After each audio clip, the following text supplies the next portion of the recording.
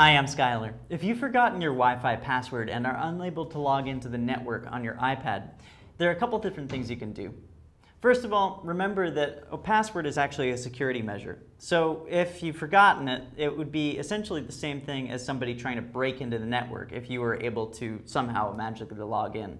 You'll probably have to reset the router unless your router has a sticker on the bottom of it which has something called a network key. It'll just be a long combination of letters and numbers.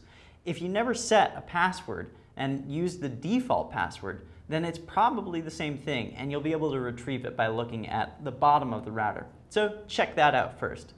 If you've got an Apple router, such as an Airport Express or Airport Extreme or a time capsule, visit this webpage, Resetting an Airport Base Station or Airport Time Capsule FAQ.